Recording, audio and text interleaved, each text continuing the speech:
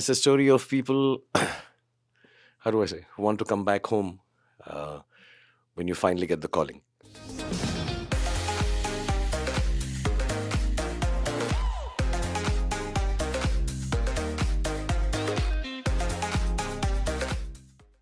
Never would have anyone foreshadowed the comeback that Shah Rukh Khan has had in 2023. An actor totally written off in 2018, slated to be past his prime and never having the ability to experience that level of monumental stardom that he experienced in the late 90s and mid 2000s. While Pathaan and Jawan extracted some of the most memorable theatre experiences in 2023, especially for those who experienced it on opening weekends and just were a part of that communal viewing experience, everyone acknowledged that Shah Rukh Khan is doing the cinema that he knows people will love him and celebrate him for. A percentage, however, always wondered whether we will get a nuanced and understated story from SRK in the current environment where only high-octane action is working. So when it was announced that SRK and Rajkumar Hirani are going to combine forces to end the trifecta return of SRK in 2023, people were the most excited for Dunki, expecting it to deliver the most impactful storytelling of all SRK films that have marked his return and cemented his position at the top of Hindi cinema. Fate also works in mysterious ways when you hear the anecdotes of Rajkumar Hirani talking about how there was a possibility that his first film Munna Bhai MBBS could have been made with the lead Shah Rukh Khan and Aishwarya Rai. Close to 20 years later, the artists are finally collaborating with one another with Dunki, and the organic hype around the film building to its teaser was quite fascinating. I mean, I know Shah Rukh Khan says it in jest, but him stating that he is the last of the stars really was in full display last night as fans collected outside of Mannat post midnight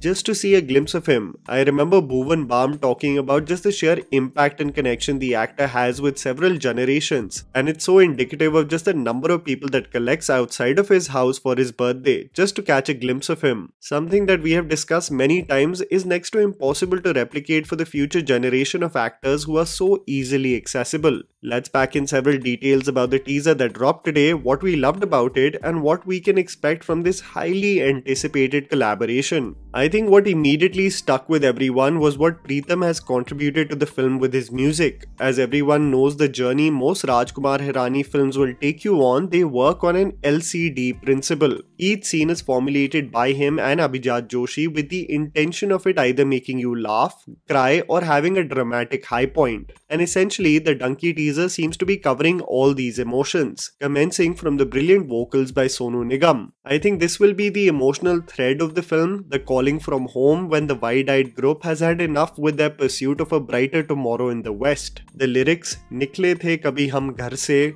ghar dil se magar nahi nikla," immediately solidifying this for me, as I presume there will be a realization among the core group that they were privileged to be at home while constantly dreaming of a better tomorrow away from it. The song is titled Badi Dur Se Aaye Hain, I believe, and the lyrics are written by Javed Akhtar. The vocals by Sonu Nigam absolutely grip you from the first frame, and I can't wait to listen to the entire album. This is followed by the quintessential comedic sequences in Hirani movies that entail the family dynamic. I found the fed up family of the son dreaming of going to London and immediately cutting away to the grandmother's funeral hilarious. This is where the core group of the film is introduced and the pind in which they reside. The intention behind the film might be to showcase a sense of mediocrity kicking in as they live their routine life and see their life withering away, only to dream of a better future in the West. Of course, while being totally incompetent financially or to be eligible for visas. A lot of people are already mocking the film and its comedic touch showcased in the teaser, creating parallels with Zero and how it reminds them of that debacle. What people are forgetting about the 2018 film is that Bawa and his escapades in Meerut were actually the best part of that film. When Anand L. Rai actually focused on the hilarious family and Bawa's mischievous ways in India, it actually extracted the most hilarious portions of the film. It is where the NASA journey commences and we were extracted out of the confines of Meerut, where the script absolutely went all over the place. It would be interesting to see how the group of misfits are presented in this film and what acts as a key motivation for them to see seek for a better future away from home. It was also lovely to see Vicky Kaushal in the film, who seems to have an extended cameo in the movie. I'm slightly bummed out about the fact that SRK and Taapsee might be in a romantic relationship in the film, as SRK tells someone that he may name Manu and their kid based on the official's name that he interacts with in the end of the teaser. It just adds on to the narrative of widening age gaps in Bollywood films, where the male actors through AI and de-aging technology get younger and younger and assume that no one will notice that they are still romancing heroines almost half their age. I really like the overall feel of the film, the heartfelt theme, the feel-good factor with the group, and the glimpse of the emotional core which may become the overall thread, which is essentially the concept of home and what it means to someone. We wait for another drop to get more glimpses of the film, but I am so excited to see what the combination of SRK and Rajkumar Hirani have cooked up together.